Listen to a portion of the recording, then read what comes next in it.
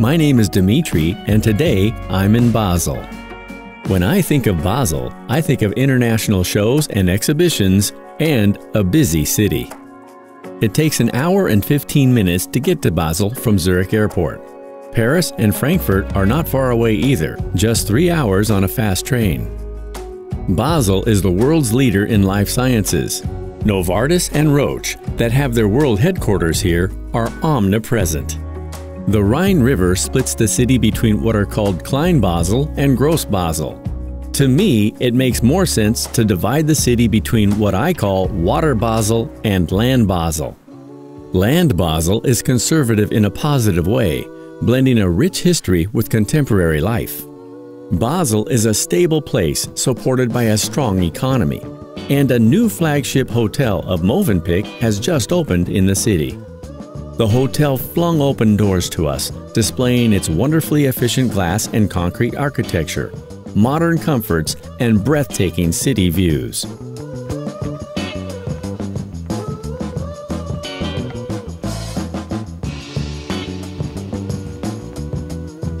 Что мне нравится в Моevepick, это, как ни странно, дверь в ванную комнату.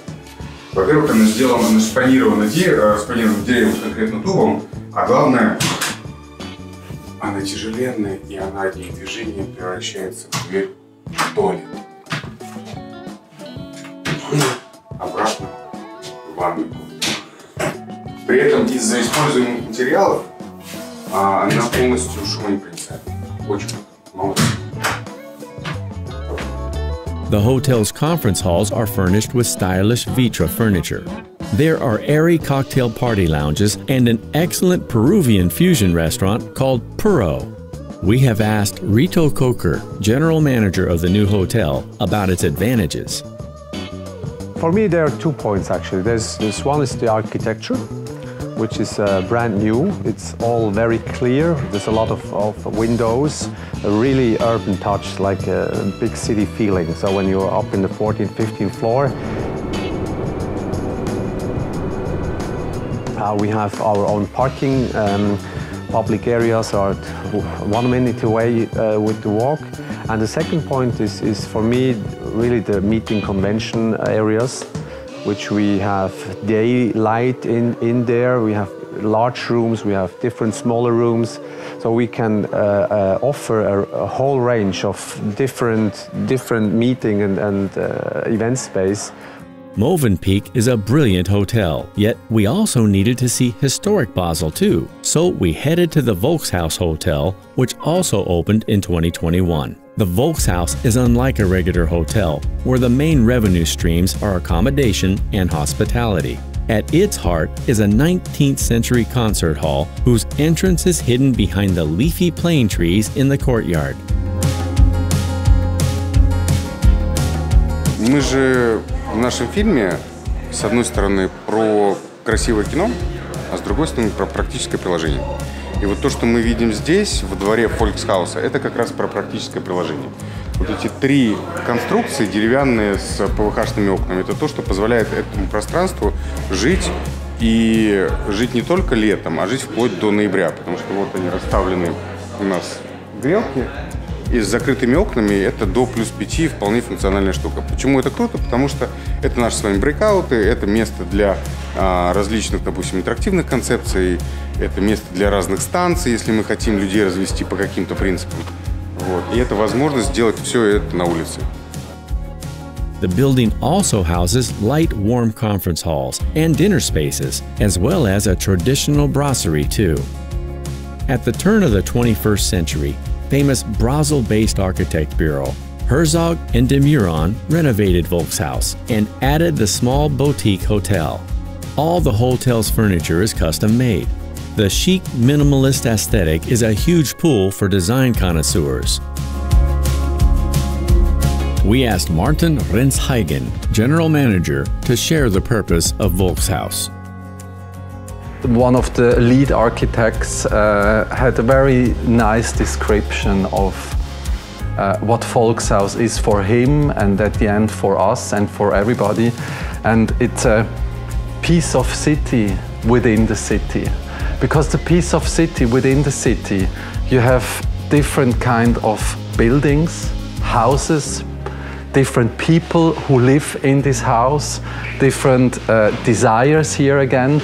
But at the end, everybody comes together in the staircase or in the bar downstairs or in the meeting room. And this piece of city within the city describes it really so well. And these apartments or those rooms within the Volkshaus can be filled with different content. We have a lot of big scale events and some of them even take over the entire complex for many days, and that's super interesting because they transform it into their world, their needs. I was charmed by Volkshaus, but I needed a break from all this stylishness. It was time for an aperitif. For my aperitif, we headed to another new hotel, the Maerthof. Soon after opening, it became the city's hottest hotel. In its Bohemia restaurant, guests mingle with locals, sharing local news. Maerthof's top floor houses an events hall that leads to a roof terrace. It is an ideal place for private meetings and gatherings.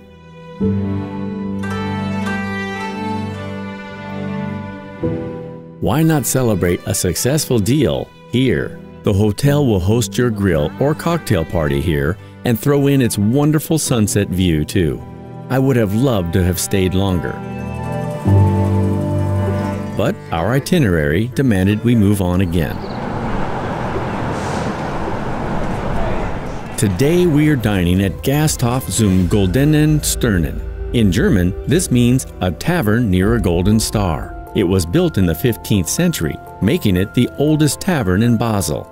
It was in the Eichenvorstadt area for many years, but in the 1970s it was taken down and rebuilt on the banks of the Rhine. During Basel's Carnival, an enormous table is laid for 200 guests. It is impossible to talk about Basel without mentioning the Carnival. This is a major Swiss event held in February or March and is listed as a UNESCO Intangible Cultural Heritage. The 3 days of revelry is more than merely a homage to old traditions. It brings together all the city's inhabitants, and the Gasthof is a traditional gathering place for celebrating the Basel Carnival. Restaurant manager Kustym Zenunash holds the official title of the keeper of this venue's traditions. We try to be a fish restaurant because the river here on the front, we have like a fish specialty, we have like a fish harmony. It's a different kind of fish grilled. It's not clear from the river, from the Rhin, it's from ocean or saltwater fish. You get like lobsters style.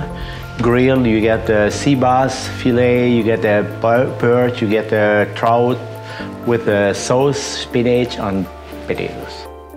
On Kustym's advice, we ordered the seafood harmony for dinner. The look of our dish was spectacular, an array of seafood topped with a huge lobster tail.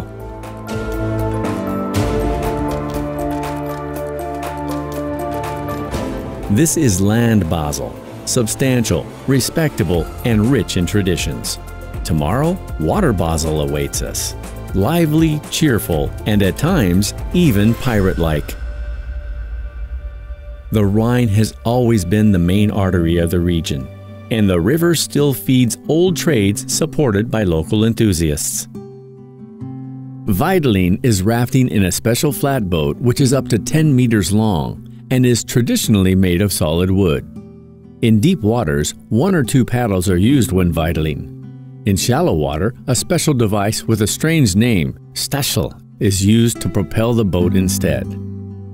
Our guides from the weidling world met each other many years ago in Venice while studying boat transportation. Upon returning to Basel, they established the Weidling fan club. We are interviewing one of them today. Please meet Urs Arlt, a carpenter and boat designer. We do city tours. That takes like 1.5 hours. I make the whole length of the Rhine with the people and tell them a little bit of the city, of the town. And then we do apéro tours. We serve them wine and beer, maybe at sunset.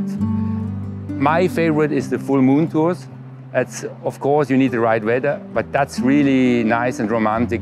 then we do also like team building events with companies. We show them how to row, and even people which are not so strong can easily bring the boats up. I'm a man without training. In fact, handling a boat with paddles proved to be far more difficult than it looks. After a few minutes, however, you start to pick up the rhythm and feel the vessel's moves in tune with your strokes. After just 10 minutes of rowing, you start to feel proud of the sheer physical weight you are propelling. After such physical exercise, we called it a day and decided to learn more about the city from the riverbank at the Museum Tinguely. Basel is regarded as Switzerland's cultural capital, famous for the number of its museums. Sculptor Jean Tinguely lived in Basel in the 20th century, where he made remarkable, groundbreaking kinetic sculptures. Tinguely was ahead of his time by being passionate about sustainability and drawing awareness to the unnecessary and worrying overproduction of things.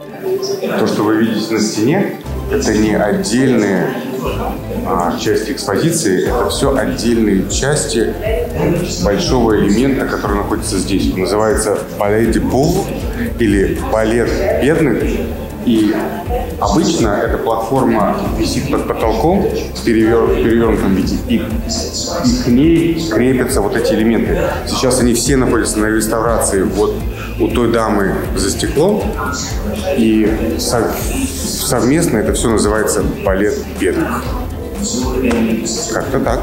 The museum building is really an artwork itself. The famous Swiss architect Mario Botta created an unusual setting for Tinguely's moving artworks. The central hall is large enough to contain 20 of his sculptural machines. André Pardet, vice director at Museum Tinguely, told us the museum is celebrating its 25th anniversary. At the Museum Tinguely, we don't like to do it the simple way. We like complicated things, such as doing a boat, bringing a boat to Paris, through all the canals, passing with the boat through the tunnel from Seine to La Villette. Very complicated, but people loved the story, loved the fact that we just came there, brought them culture after this long lockdown times. We just did a crazy thing, and then that's what's happening, and these are the things we like to do. Tinguely once said, my most important public are the children. If they like the show is good. Our most important visitors for us are event organizers. The museum's giant modular lobby is a wonderful setting for cocktail parties, for instance. Tinguely's biggest work in this hall reminded me of a giant pinball machine, suitable for team building exercises. The space is perfect for day events as well as full dinners. Down below is Chez Genot Bistro with floor-to-ceiling windows overlooking the Rhine and seating for up to 80 people. Taking inspiration from Tinguely, we decided to create our own kinetic sculpture. Swiss Welding Technology Association is conveniently placed on the opposite side of the Rhine. Anja Koenig, head of training division, met us at the entrance. Welding means put things together. And that's the way how we can put teams together. No problem, you can come here and make team workshop, team events in welding. If you want to come to our company to make a team welding, a welding workshop we call it, then we can have groups, smaller groups. How about 5 persons per group, but it could also be a very big group. Then we divided this big group into small groups for the working, for the event. That means a maximum 5 or 6 persons work together in our welding workshop. That means you can create your own piece, your own sculpture. Everybody can come to this workshop. Мы сейчас подбираем материалы для нашей будущей скульптуры. Мы в магазине мягких игрушек, не знаю, мы в магазине, в конфетном магазине, такое ощущение. Все такое вкусное, не знаю, с чего начать. Думаю, стрит-соры.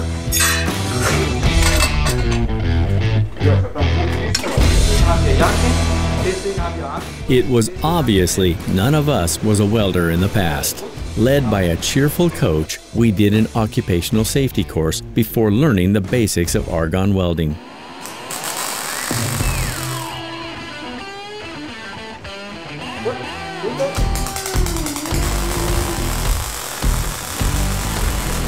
Tinguely? Yeah. So you already know how to weld? Yeah. Schwer.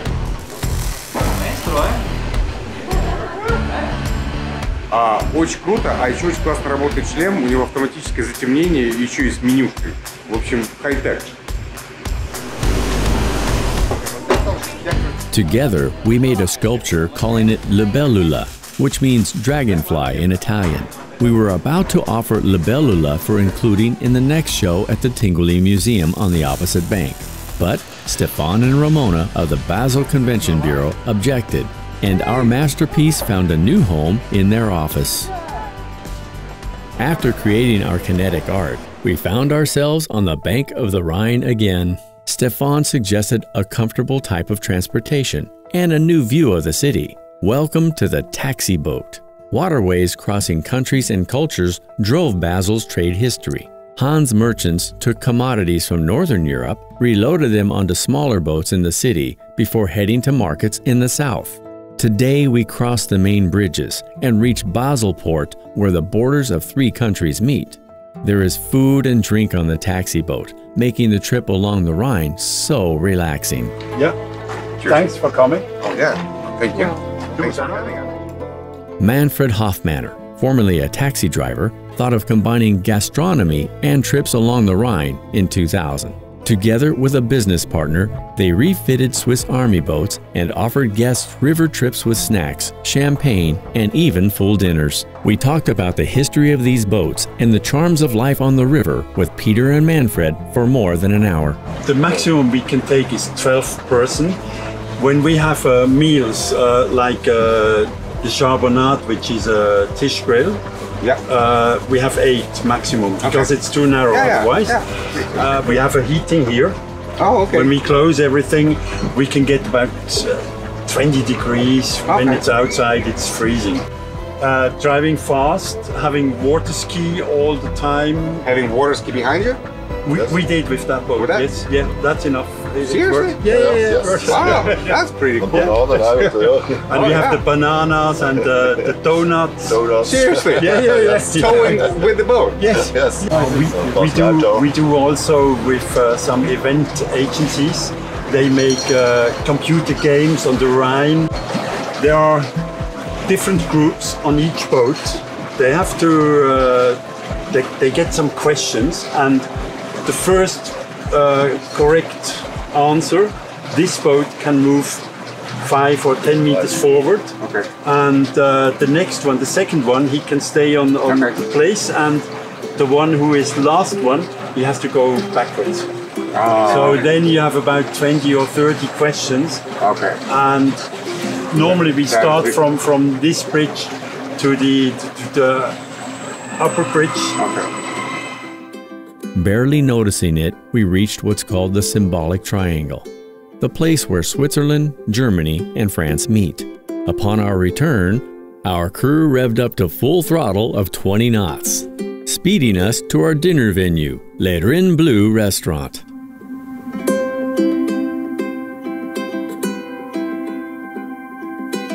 The restaurant is literally just above the river, attracting visitors to its early 20th century geometric interiors. The restaurant is entirely outdoors, but September of Basel is still warm, making open-air dining comfortable. It was hard to say which Basel sunset I preferred. Restaurant General Manager Alex Caden met us at the entrance. Well, we are literally on top of the Rhine. This is probably the only place in Basel where you can swim, eat, dine, party, and have events. And it goes back quite a couple of years. Okay. This was the old public bath for Basel. And then it almost got destroyed, and then there was a group that really said we need to save this place. And time proved this was absolutely the right decision. The cuisine here is Mediterranean. We really want you to feel a bit like you're on holiday. I think what makes us very unique is that we're literally on top of the water, and we have a view that is breathtaking.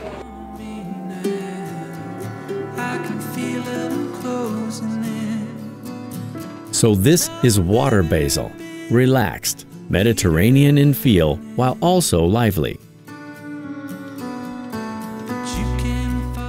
In Basel, you sense the pulse of a big city as you move from the historic medieval buildings into the 21st century at hotels like the Moevepick, all the while being able to plunge into timeless waters of the Rhine. You need state-of-the-art meeting, you need Basel. You need design thinking, you need Basel. You need a golden star, you need Basel. You need Weidling tradition, you need Basel. You need moving art, you need Basel. You need team spirit, you need Basel. You need fondue on the Rhine, you need Basel. You need the sunset on the river, you need Basel.